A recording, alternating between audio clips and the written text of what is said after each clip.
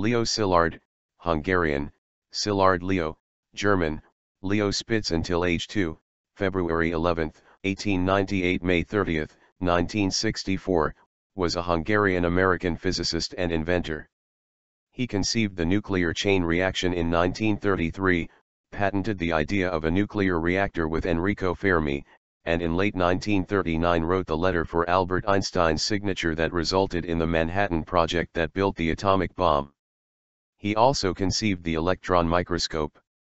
He conceived the linear accelerator, 1928, not knowing of Gustav Ising's prior 1924 journal article and Rolf Widerøe's operational device, and also the cyclotron. Szilárd himself did not build all of these devices, or publish these ideas in scientific journals, and so credit for them often went to others. As a result, Szilárd never received the Nobel Prize, but others were awarded the prize as a result of their work on two of his inventions. He was born in Budapest in the Kingdom of Hungary, and died in La Jolla, California. Szilárd was born in 1898 to middle-class parents in Budapest, Hungary. His parents, both Jewish, Louis Spitz, a civil engineer, and Thekla Widerøe, raised Leo on the Városligeti Fazer in Pest, Hungary. Despite having a religious background, he later became an agnostic. From 1908-1916 Leo attended Realiscola High School in his hometown. Showing an early interest in physics and a proficiency in mathematics, in 1916 took the Eötvös Prize, a national prize for mathematics. He enrolled as an engineering student at Budapest Technical University in 1916. The following year the Austro-Hungarian army drafted him as an officer candidate.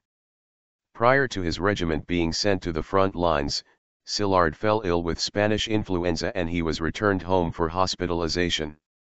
Later he was informed that his regiment had been nearly annihilated in battle, so the sickness probably saved his life.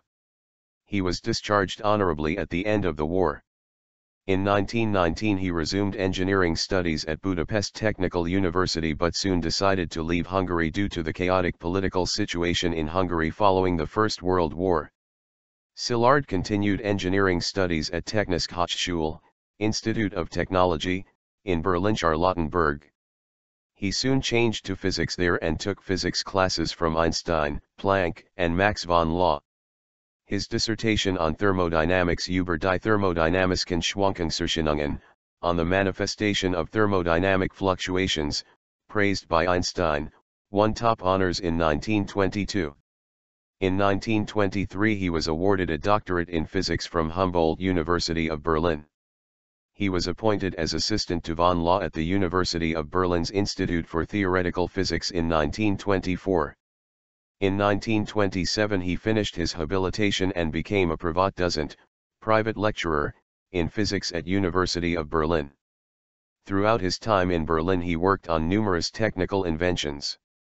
For example, in 1928 he submitted a patent application for the linear accelerator and, in 1929, he applied for a patent for the cyclotron. During the 1926 to 1930 period, he worked with Einstein to develop a refrigerator, notable because it had no moving parts. Szilárd's 1929 paper, Über die Entropie-Verminderung in einem thermodynamischen System bei Ingriffen intelligenter Wesen, on the reduction of entropy in a thermodynamic system by the intervention of intelligent beings, introduced the thought experiment now called Szilárd's engine and became important in the history of attempts to understand Maxwell's demon. This work also is the first equation of negative entropy and information. As such, it established Szilárd as one of the founders of information theory. The father of information theory is usually considered to be Claude Shannon. He was the first to define the bit of information as widely used today. The term bit was first used by Claude Shannon, who said it was coined by John Tukey. Szilárd went to London in 1933 where he read an article in the Times summarizing a speech given by Ernest Rutherford in which he rejected the feasibility of using atomic energy for practical purposes. Rutherford's speech remarked specifically on the recent 1932 work of his students, John Cockcroft and Ernest Walton, in splitting lithium into alpha particles, by bombardment with protons from a particle accelerator they had constructed. We might in these processes obtain very much more energy than the proton supplied, but on the average we could not expect to obtain energy in this way. It was a very poor and inefficient way of producing energy, and anyone who looked for a source of power in the transformation of the atoms was talking moonshine. But the subject was scientifically interesting because it gave insight into the atoms. Although the atom had been split and energy released, nuclear fission had not yet been discovered. Szilárd was reportedly so annoyed at Rutherford's dismissal that when his speech was published, Szilárd conceived of the idea of nuclear chain reaction, analogous to a chemical chain reaction, using recently discovered neutrons. The idea did not use the mechanism of nuclear fission, which was not then known, but Szilárd realized that if neutrons could initiate any sort of energy-producing nuclear reaction, such as the one that had occurred in lithium, and could be produced themselves by the same reaction, energy might be obtained with little input, since the reaction would be self-sustaining. The following year he filed for a patent on the concept of the neutron-induced nuclear chain reaction. Richard Rhodes described Szilárd's moment of inspiration. In London, where Southampton Row passes Russell Square, across from the British Museum in Bloomsbury, Leó Szilárd waited irritably one grey depression morning for the stoplight to change. A trace of rain had fallen during the night. Tuesday, September 12, 1933, dawned cool, humid and dull. Drizzling rain would begin again in early afternoon. When Szilárd told the story later, he never mentioned his destination that morning. He may have had none, he often walked to think. In any case, another destination intervened. The stoplight changed to green. Szilárd stepped off the curb. As he crossed the street, time cracked open before him and he saw a way to the future, death into the world and all our woes, the shape of things to come. Szilárd first attempted to create a nuclear chain reaction using beryllium and indium, but these elements did not produce a chain reaction. In 1936, he assigned a chain reaction patent to the British Admiralty to ensure its secrecy, GB 630,726.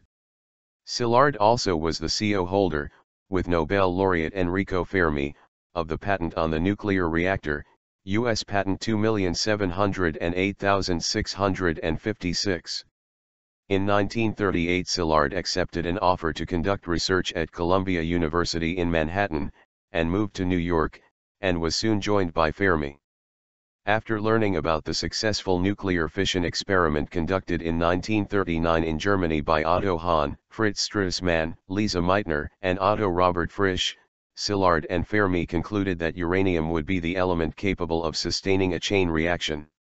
Szilárd and Fermi conducted a simple experiment at Columbia and discovered significant neutron multiplication in uranium, proving that the chain reaction was possible and enabling nuclear weapons.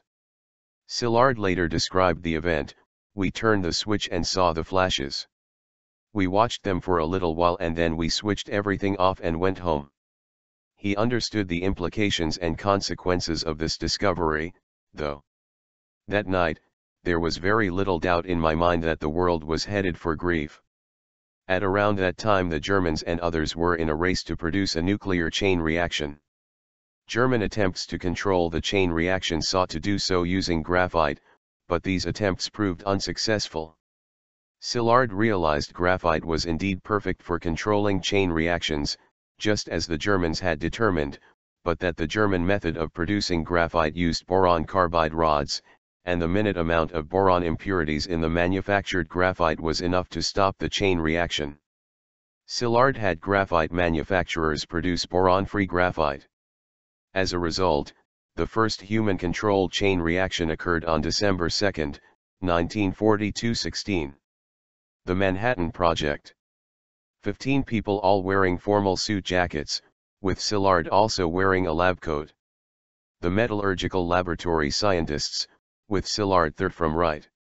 Szilárd was directly responsible for the creation of the Manhattan Project. He drafted a confidential letter to Franklin D. Roosevelt explaining the possibility of nuclear weapons, warning of Nazi work on such weapons and encouraging the development of a program which could result in their creation. In August 1939 he approached his old friend and collaborator Albert Einstein and convinced him to sign the letter, lending his fame to the proposal. The Einstein-Szilárd letter resulted in the establishment of research into nuclear fission by the U.S. government and ultimately to the creation of the Manhattan Project. FDR gave the letter to an aide, General Edwin M. Watson, with the instruction, this requires action. Later, Szilárd relocated to the University of Chicago to continue work on the project. There, along with Fermi, he helped to construct the first neutronic reactor, a uranium and graphite atomic pile in which the first self-sustaining nuclear chain reaction was achieved in 1942. As the war continued, Szilárd became increasingly dismayed that scientists were losing control of their research to the military, and argued many times with General Leslie Groves, military director of the project. His resentment towards the U.S. government was exacerbated by his failure to prevent the destructive use of the atomic bomb through having a test explosion that could be witnessed by Japanese observers who would then have the opportunity to surrender and spare lives. Szilárd became a naturalized citizen of the United States in 1943. Views on the use of nuclear weapons. In 1932, Szilárd read the science fiction novel The World Set Free by H.G. Wells, a book which he said made a great impression on him. As a scientist, he was the first person to conceive of a device that, using a nuclear chain reaction as fuel, could be used as a bomb. As a survivor of the political and economic devastation in Hungary following World War I, which had been eviscerated by the Treaty of Trianon, Szilárd developed an enduring passion for the preservation of human life and freedom, especially freedom to communicate ideas. He hoped that the U.S. government would not use nuclear weapons because of their potential for use against civilian populations. Szilárd hoped that the mere threat of such weapons would force Germany and/or Japan to surrender. He also worried about the long-term implications of the usage of nuclear weapons, predicting that their usage by the United States would start a nuclear arms race with Russia. He drafted the Szilárd petition advocating demonstration of the atomic bomb. However, with the European war concluded and the U.S. suffering many casualties in the Pacific Ocean region, the new U.S. President Harry Truman agreed with advisors and chose to use atomic bombs against Hiroshima and Nagasaki over the protestations of Szilárd and other scientists. After the war, Szilárd and Norman Hilbery at the site of CP1, at the University of Chicago, some years after the war. In 1947, Szilárd switched his field of study from physics to molecular biology, working extensively with Aaron Novick. The change is widely credited to his recoil at the horror of atomic weapons, but it was, at least in part, because he was dismissed from the Manhattan Project by its military head, Gen. Leslie Groves, who suspected him of having Russian sympathies. This fear that he was a security risk subsequently prevented him from getting any work on nuclear-related projects. In his new field, he gave essential advice to Theodore Puck and Philip I. Marcus for their first cloning of a human cell in 1955.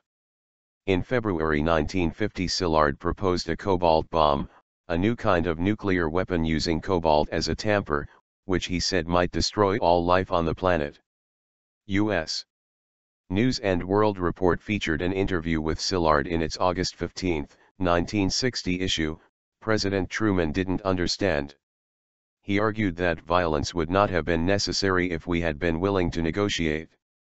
In 1961, Szilárd published a book of short stories, The Voice of the Dolphins, in which he dealt with the moral and ethical issues raised by the Cold War and his own role in the development of atomic weapons. The title story described an international biology research laboratory in Central Europe. This became reality after a meeting in 1962 with Victor F. Weisskopf, James Watson, and John Kendrew. When the European Molecular Biology Laboratory was established, the library was named the Szilárd Library and the library stamp features dolphins. Szilárd married Gertrude Weiss in 1951. In 1960, Szilárd was diagnosed with bladder cancer. He underwent cobalt therapy at New York's Memorial Sloan Kettering Hospital using a cobalt-60 treatment regimen that he designed himself. He was familiar with the properties of this isotope from his work on the cobalt bomb. A second round of treatment with an increased dose followed in 1962. The doctors tried to tell him that the increased radiation dose would kill him, but he said it wouldn't, and that anyway he would die without it. The higher dose did its job and his cancer never returned. This treatment became standard for many cancers and is still used. In 1962, Szilárd was part of a group of scientists who founded the Council for a Livable World. The Council's goal was to warn the public and Congress of the threat of nuclear war and encourage rational arms control and nuclear disarmament. He spent his last years as a fellow of the Salk Institute in San Diego alongside his old friend Jacob Bronowski. In May 1964, Szilárd died in his sleep of a heart attack at the age of 66. In February 2014, the UCSD Library announced that they received grant funding from the National Historical Publications and Records Commission, NHPRC, to digitize its collection of Szilárd's papers, extending from 1938 to 1998.